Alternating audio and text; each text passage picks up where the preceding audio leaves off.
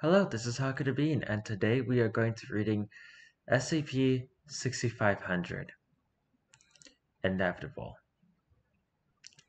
This one is a long one, so it's going to take a long while, and multiple videos to read it through all of this. This is, of course, part 1. So if you like this video, please leave a like on the video, comment down below, and subscribe to the channel, as all things inevitably decay. Let's get right into this.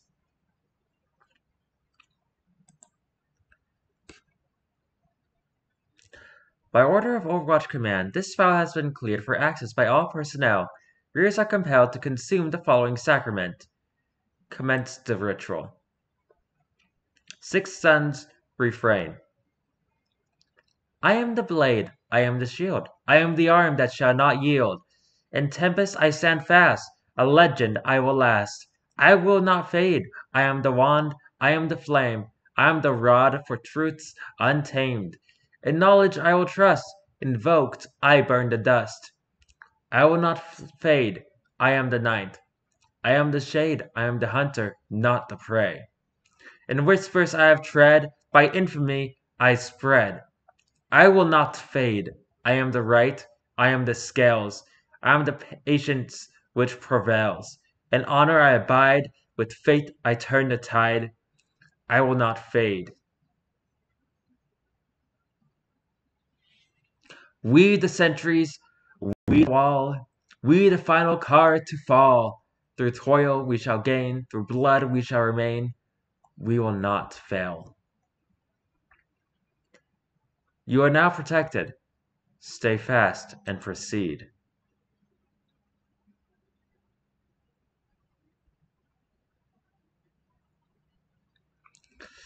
Item number SCP-6500. Event Class Finest.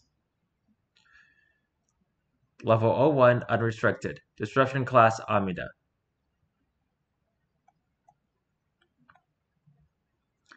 And here is SCP-179 adjacent to the South Solar Pole. Inactive and unresponsive. We need to read about SCP-179 eventually. Special Containment Procedures. Each site is to review its containment records and determine which anomalies under their review would cause negligible harm to humanity or widespread knowledge of the anomalous. These items are to be designated non-disruptive anomalies, and their containment will be discontinued or reduced to simple observation. Operationally, this shall include, but is not limited to, the following measures. Humanoid anomalies with record for cooperative behavior are to be injected or fitted with tracking devices if the biology/anomaly allows for such measures, and released. Each may be provided with a new identity on a per-case basis. Religious and mythical artifacts will be returned to their respective cultural lands or people. Animals and organisms will be released into the custody of Wilson's Wildlife Solutions or other similar groups of interest, with the means to care for them in a less restrictive environment. Tomes and grimoires are to be turned over to the servant's hand and operatives for returning to the Wanderer's Library. An ambassador from the library has granted the Foundation temporary immunity for overdue items. Hang on, I'm just gonna grab something. Anomalous locales are to be afforded the same level of agency granted to nexuses. Leasing of their borders will be severely reduced. It should be noted that the above actions have thus far been insufficient at reversing the effects of SCP-6500, but have somewhat slowed its process.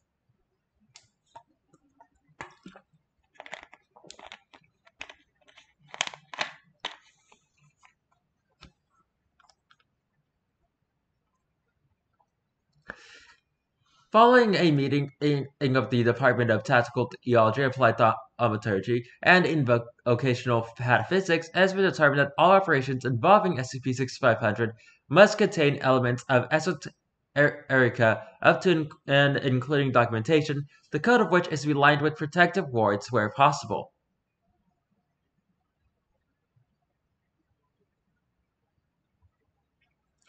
Protocol 6 Sun. All special missions, paths, undertaken in the pursuit of counteracting or neutralizing SCP-6500 are to incorporate 8 ritualistic aspects as to not upset the integrity of the sought items. 6500 Alpha. I don't know that symbol. Or risk said item's corruption due to SCP-6500's influence. Personnel accessing in Protocol 6 set on materials should expect drastically atypical presentation formats as a necessary side effect of these rituals and of the thaumaturgical mechanisms protecting their contents. Description: SCP-6500 is a process of entropy exclusively targeting the anomalous.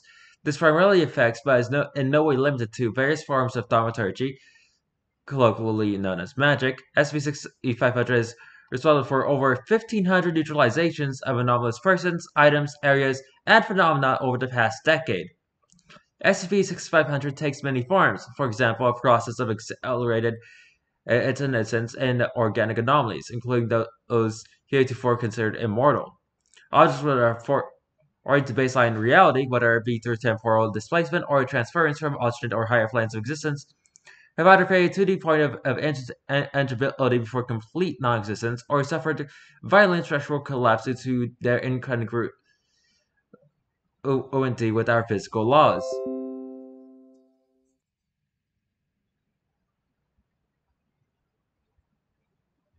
Alrighty, damn.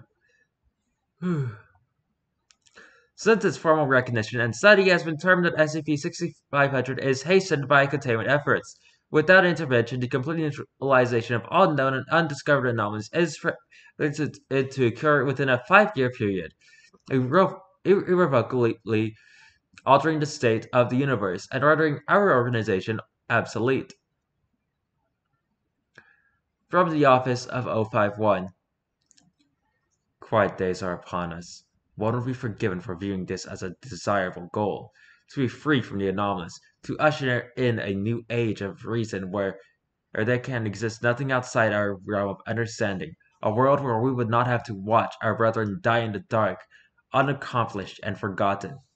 One will be forgiven for wanting to go home, up to their family, to look them in the eye and assure them everything is going to be okay, that there is nothing left to go bump into the night. One will be forgiven.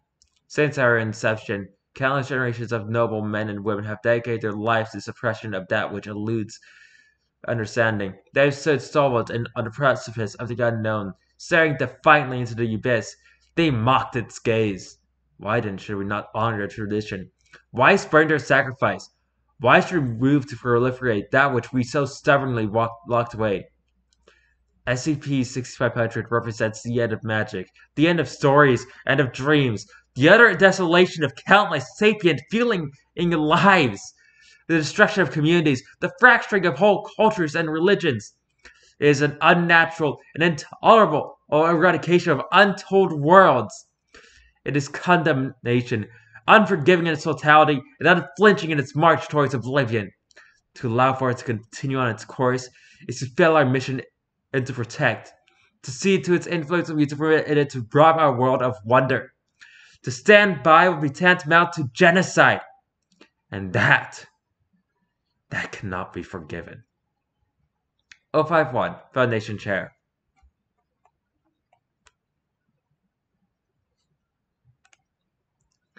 Origin. Though 6500 is relatively recent development, the possibility of such a phenomenon occurring has been posited in the part asked by various religious and occult groups and individuals within the Waterworks Library. 6500 is known as Sepactli's Feast, or simply the Impasse, an event which is prophesied to herald the final occult war. The earliest attestation and thought to refer to the 6500 phenomenon was recorded by an unknown scholar in a collection of Sarkic scripture. It is a mythicized retelling of Grand Crisis Eon's felling of the Daevite city of Cursed. Sane Kama, reload not, evident obscenities, suffer no pride in these dealings. The Sorcerer King turned not towards his reveling in Clavigar. He spoke instead into the distance, as if beseeching creation itself. Ours is a somber crusade. Hold pity for those who would so domineer us, even as their blades seek your throat, for they know not the grand nature of being. To this or a question. Surely as one who has endured the bondage of the Emma, Willow's mother, is thought to refer to matriarchs among the Daevite community, capable of botanokinesis. You should first celebrate our retribution. No, the Sorcerer King has eyes set upon the dying embers of the fortress city. Orc felt his piercing gaze all the same. The enemy would see to snuff out all that is not within their dominion. To starve the Azjuma is to starve themselves. Jan turned to regard his disciples, enraptured by his word. Single or tears escaped the library as he implored them. There will be no awakening for the sleep hovering devourer. There would only be night and the void.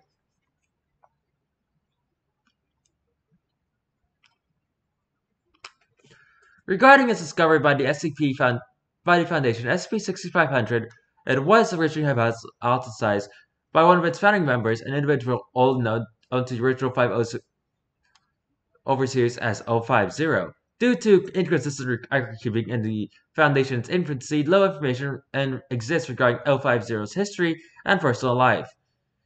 Much of it contradictory. The only aspect of their tenure widely regarded to be factual is that the moniker 050 was applied to them as an offense due to their refusal to hold a seat of leadership among the other overseers.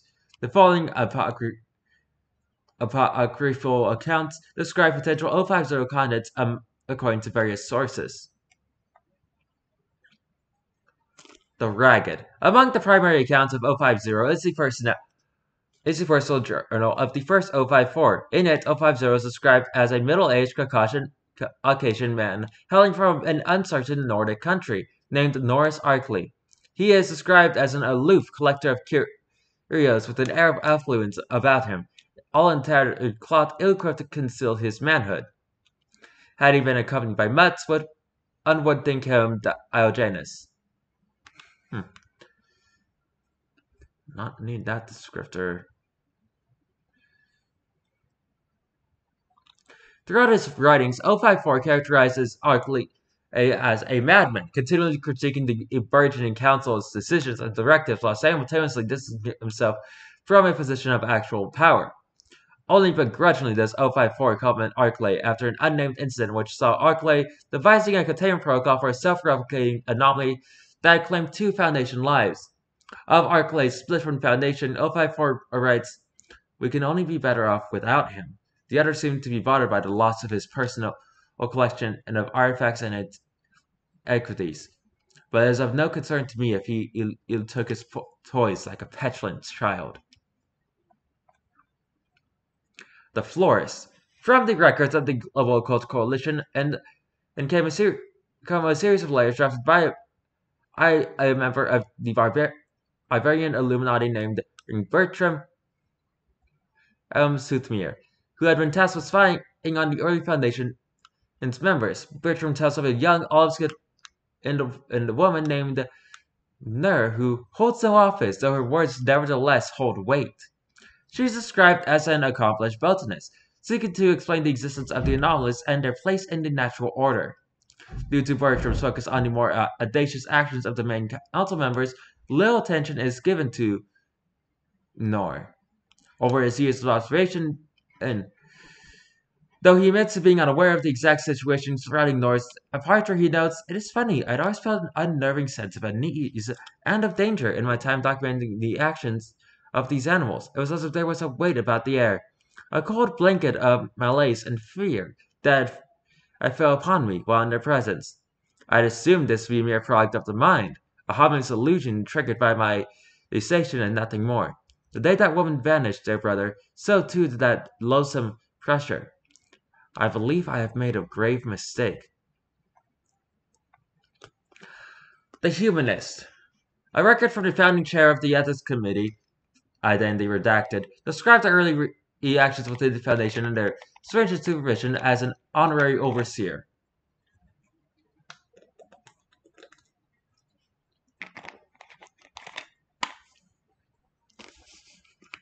Who informed many of the committee's initial duties and principles.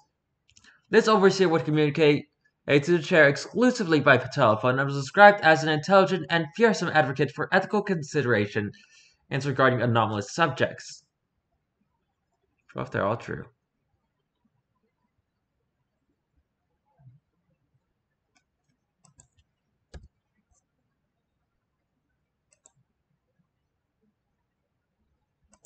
Anyway.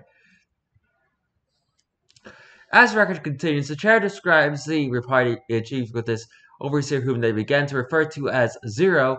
With her guidance, the chair writes, necessary resources for humanoid containment have lessened by 20%. Beyond the immoral, incentives for ethical treatment of the anomalous, its efficiency is undeniable. However, their communications grew less frequent as the ethics committee became a self-governing body.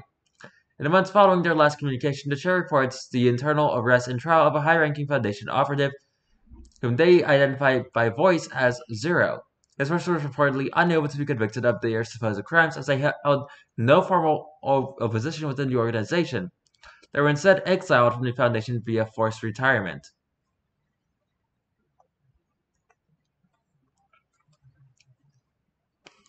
It is with a heavy heart I tender this letter of resignation and to those it concerns. I am no longer able to provide my services to this Foundation in good conscience. This administration has made clear its distaste for the ethical concerns of the anomalous, and they have exiled the woman to whom I owe my career. Founding Chair, Ethics Committee, Final Record. 050 would leave the Foundation due to ideological differences. Regarding the organization's growing spread and influence, the overseers did not perceive SCP-6500 as a possibility, and thus dismissed 050's proposal to limit the Foundation's scope. After their disappearance, 050's quarters were searched.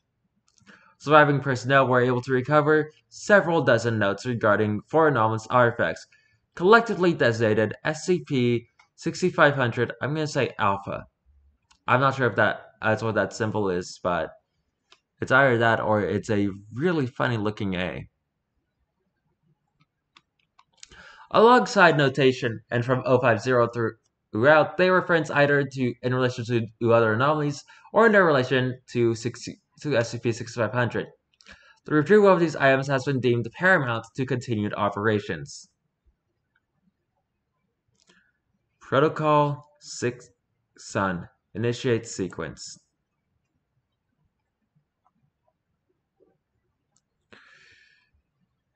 Dominant narrative engine engaged.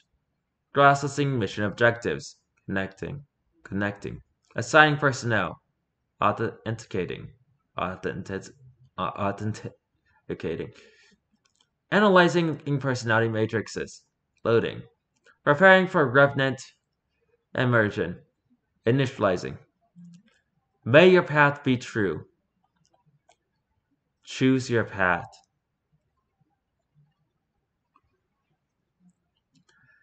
We have four paths. The warrior.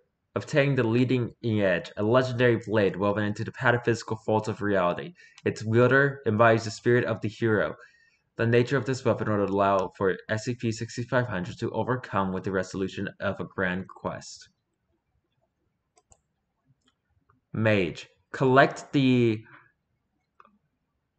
Orichalcos Codex, a mystical artifact capable of storing vast amounts of magical energy and allowing its user to perform rites and rituals on a potentially universal scale. Domic's workings using the Codex would be capable of halting and reversing the effects of SCP-6500 altogether. Cleric. Hunt for an unknown device of divine provenance, which is purportedly capable of accessing an untold number of realms by processing anomalous images from linked realities. The advance of SCP-6500 would remain static and perpetuity. And Thief. Steal the Immolar Fasci, a relic whose essence is intertwined with universal entropy and degradation. Control over this item would allow for dominion over all forces associated with decay, and thus 6500.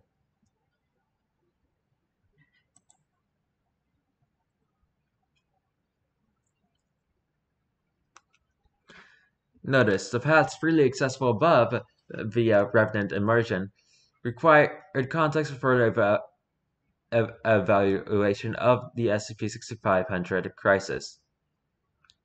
Sufficiently immersed O5 personnel may proceed by employing the credentials acquired thereby. If these credentials are unclear, further immersion is required.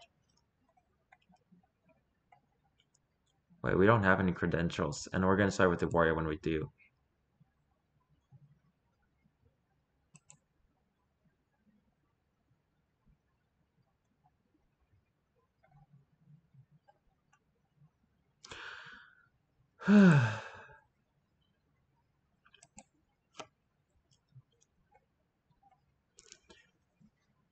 I think that to proceed further, I will have to learn what to put into with that.